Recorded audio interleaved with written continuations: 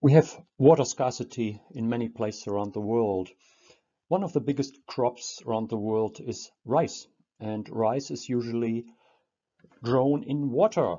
And the water that is used in rice cultivation is evaporating in huge amounts, and so the water is disappearing, and this is contributing to drought. And to get away from the wet rice production, we want to introduce a innovative concept, and this is iRice. And this means intercropping rice, and it also means it's intelligent rice production. Let's dive into it. So, to start with, we look at the conventional rice production. So let's assume in this field still one of the old-fashioned farmers that is having paddy field, and now they are transplanting the seedlings, and they put lots and lots of little plants in there. Very dense, and water is evaporating all the time, and while the plant develops.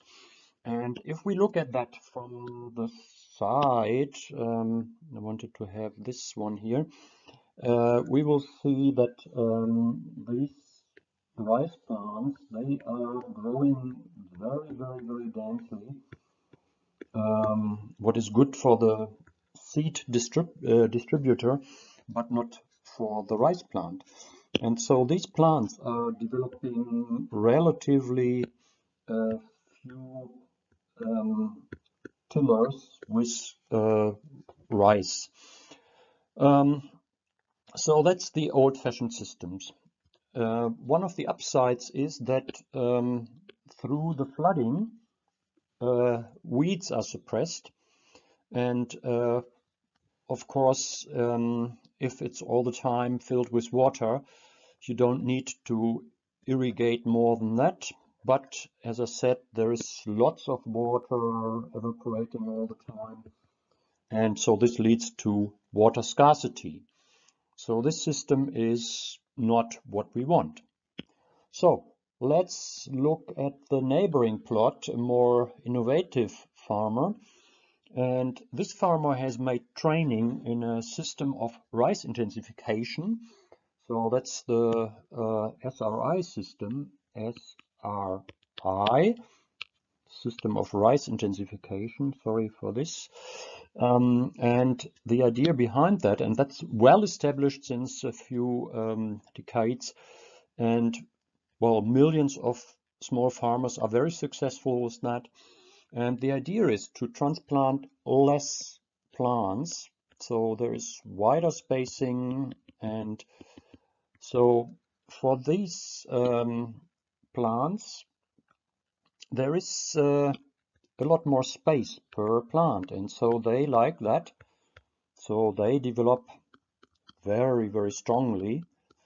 They become real bushes, and they develop because they have so much space. They develop lots of tillers, and that means lots of yield and lots of food, lots of income, and a lot less water is used.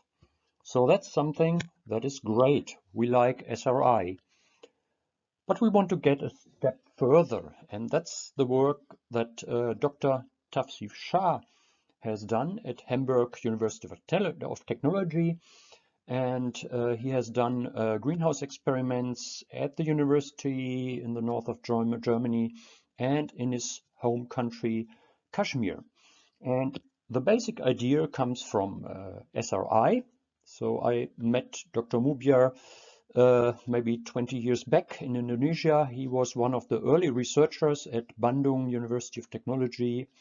And so from him I learned the advantages of SRI and also visited some farms, and I was impressed. It's not so prone to damage in flooding, interestingly, and the farmers are having a lot more income. And when they do it right, they need to put compost as well. So the plants need a little bit of compost to improve the soil and replenish it. Then these farmers can be very successful.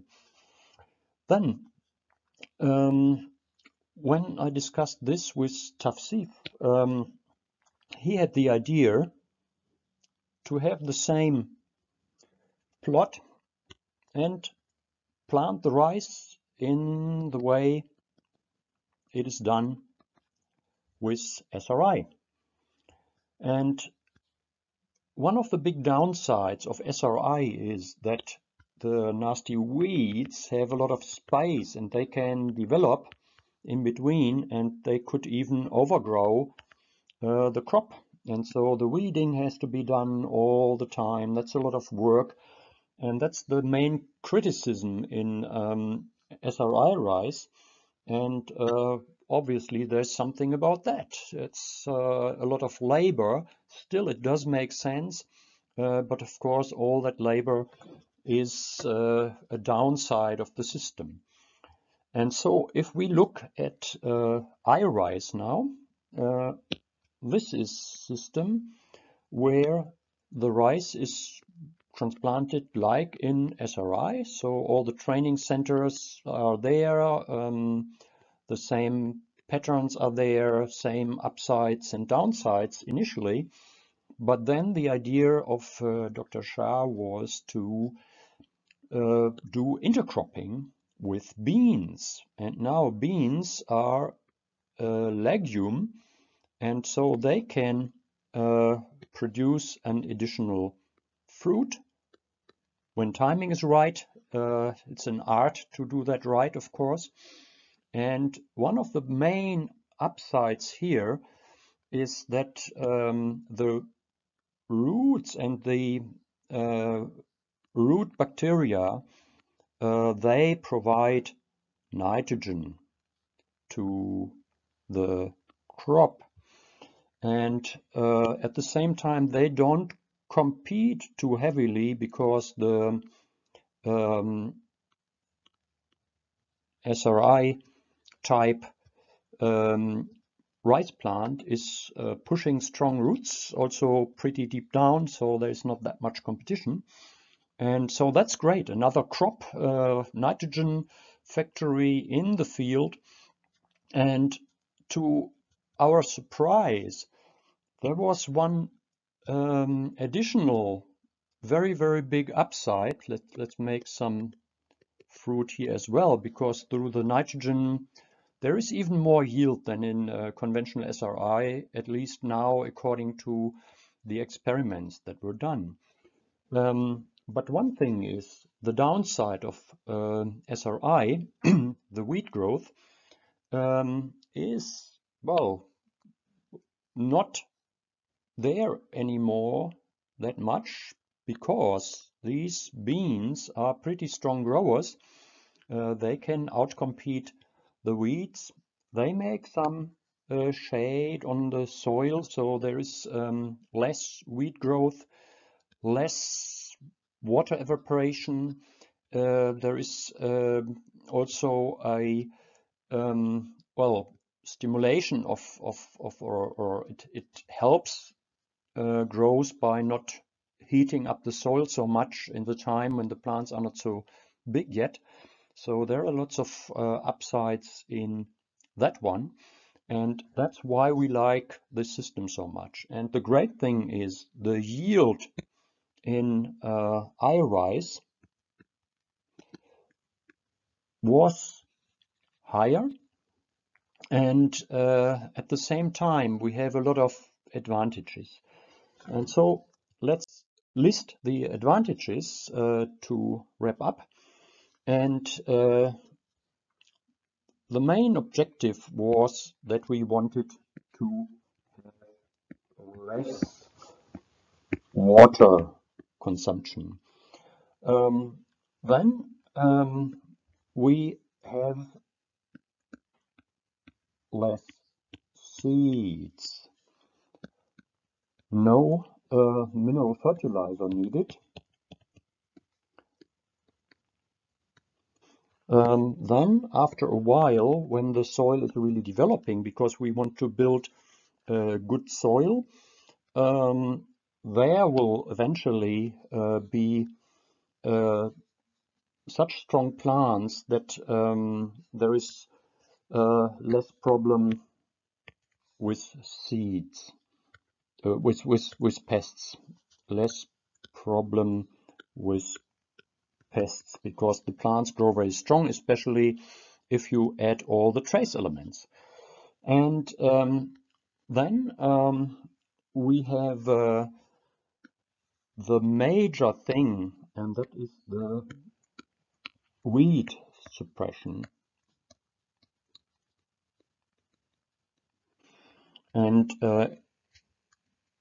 finally, we have something that is really, really nice for the farmers and very hopeful for a good future for the small farms, because they earn much more money, more income.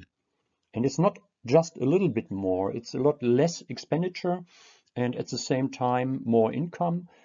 The beans are produced, the nitrogen comes by its own, high yields, less water is needed, sometimes water needs to be paid for, the soil is developing, and so that's a great system. And I hope you enjoyed this presentation. Please spread the word. It's really important for the small farms to get into this, to be able to compete well, to make healthy food for healthy people, and to create a good future for all, to get away from water scarcity and so on. Thanks very much for listening.